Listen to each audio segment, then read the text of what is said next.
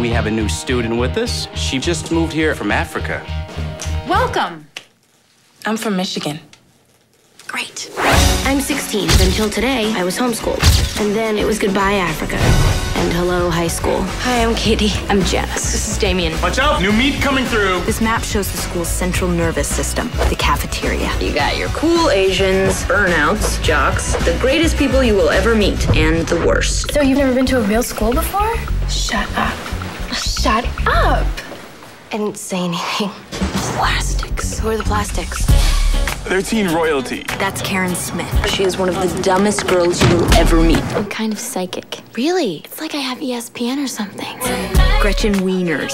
She has 2 Fendi purses and a silver Lexus. And evil takes a human form in Regina George. She knows everything about everyone. That's why her hair is so big. It's full of secrets. We want to invite you to have lunch with us. Regina seems sweet. Get in, loser. We're going shopping. Your house is really nice. I know, right? Being with the plastics was like leaving the actual world and entering girl world. Have you seen any guys that you think are cute yet? There's this guy in my calculus class. His name's Aaron Samuels. No.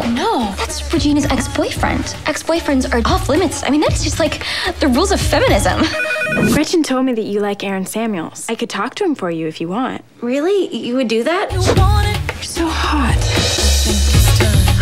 Why would she do that? She's a life ruiner. I knew how this would be settled in the animal world.